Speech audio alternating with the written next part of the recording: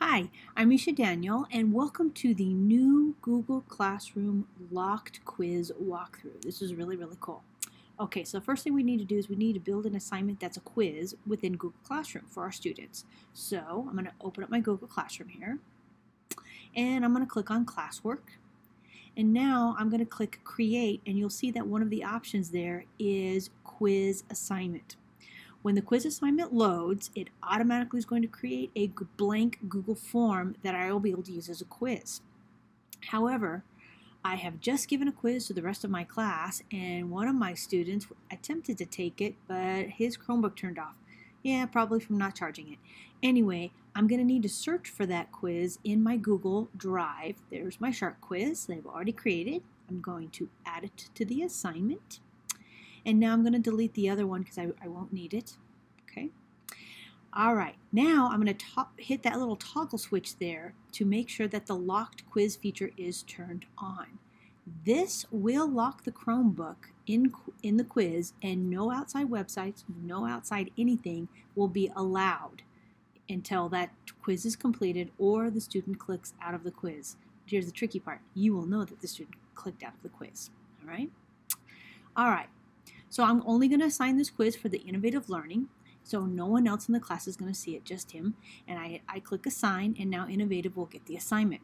So what does this look like from the student side? Unfortunately, I can't screencast from my Chromebook, so I have to actually take a little bit of video of a screen. So here's what it looks like from the student view. Okay. So I'm going into the Google Classroom as innovative. I've just logged into the Chromebook. I'm going to open up the quiz. Oh no, I don't know any of these answers. But I'm sure I can find some of this information online. So there's a close quiz feature right there in the top right. So I'm going to click on that. Oh, well, what's this? I'm sure my teacher is not going to check her email. So I think I'm good. I'm going to get some information about these sharks. Okay, now I'm ready to open up my quiz again. And let me answer these questions and hit submit. Whew, look at that. I got 100. Yay, I am just so smart. All right, now we're going to look at it from the teacher side again, okay? So here I am as a teacher, I'm a diligent teacher, and I am checking my email, and something is popping out at me. Innovative reopened the quiz today. He knows the rules, so I will grade him accordingly. I'm going to go into the classroom, go to grades, and now Innovative will receive a 0 for cheating, because Google always knows everything.